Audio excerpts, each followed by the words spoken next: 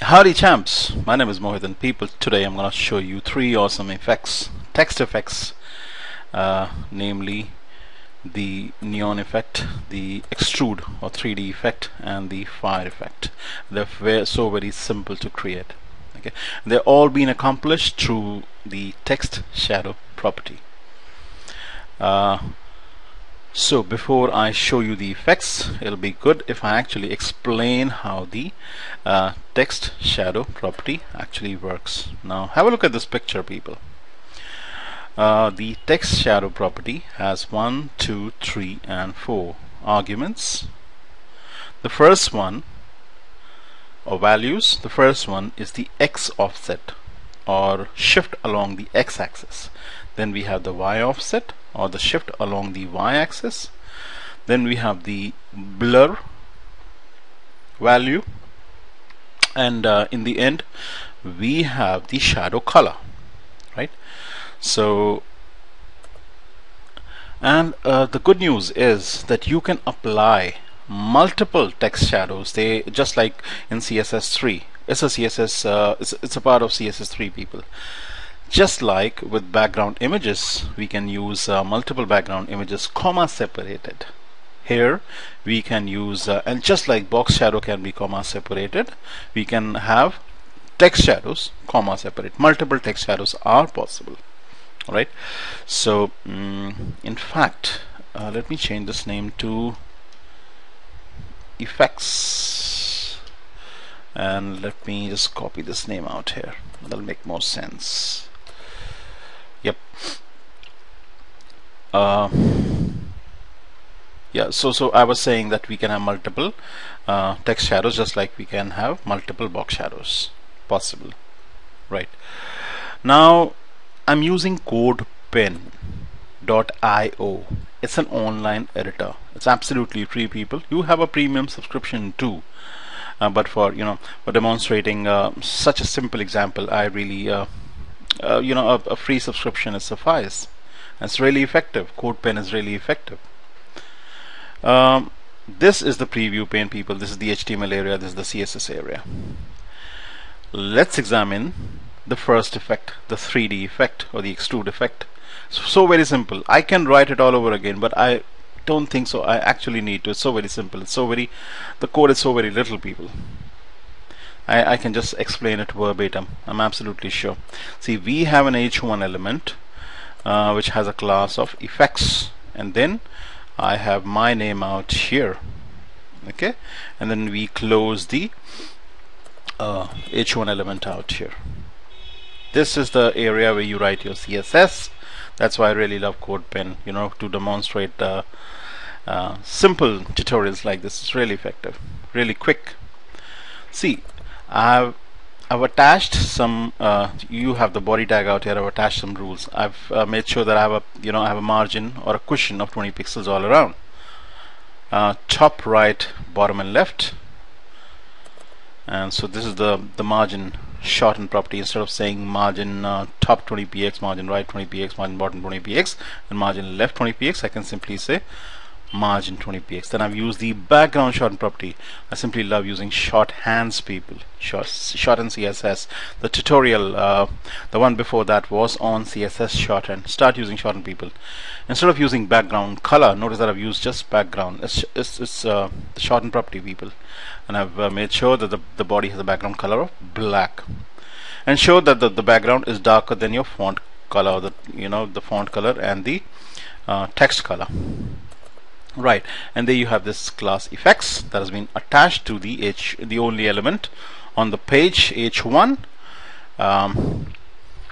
So the color for the font we have chosen is hash 333. It's a darkish shade, and you see I've used the font shorten property. I made sure that my font is bold. The font size is 68px and it's Palatino linotype. People, whenever you're using the shorten property, make sure that the order is followed as is. It's extremely important to follow the order. Also remember that the font size and the font family, these are compulsory, although this is not. If I omit any of these two, the font family or the font size, the font shorten property won't work. Follow the order as is. Don't don't jumble up the order, please. Alright, this is the text color or the font color, as we have already discussed.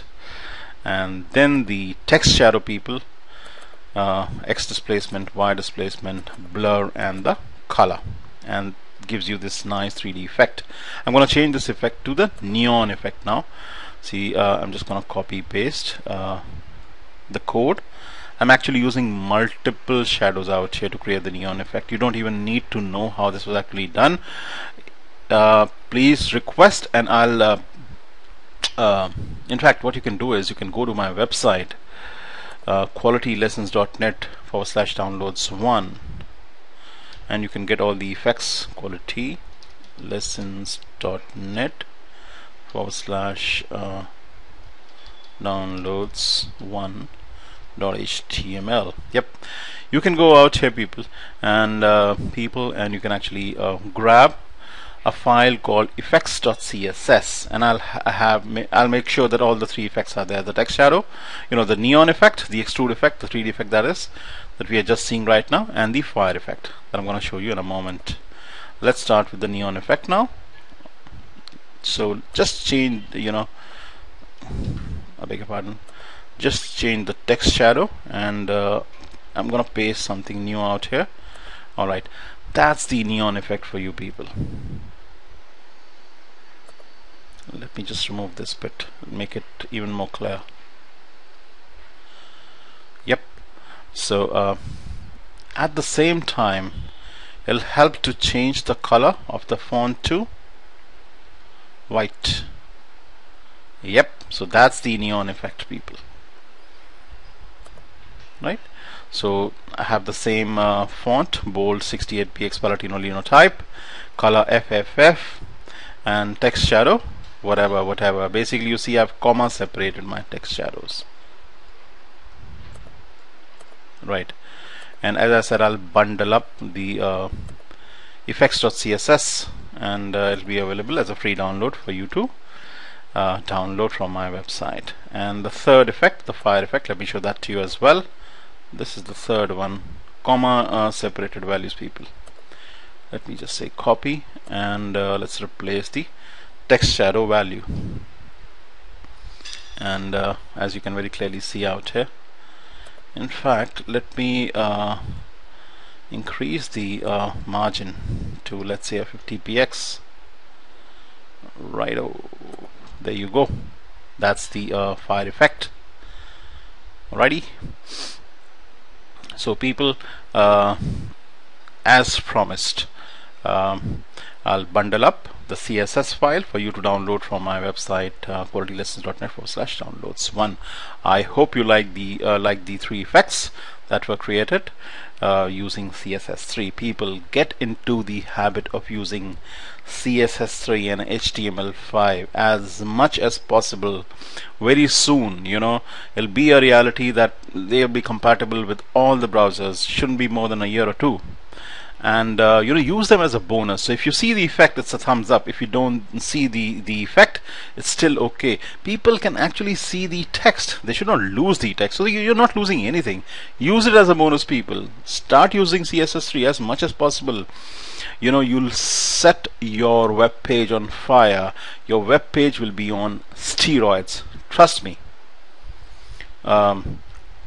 If you like the tutorial, people, please thumb it up. Please subscribe if you still haven't, and I will also hope that you'll keep coming back for more and more tutorials from me. You have a good day. Bye bye. Peace.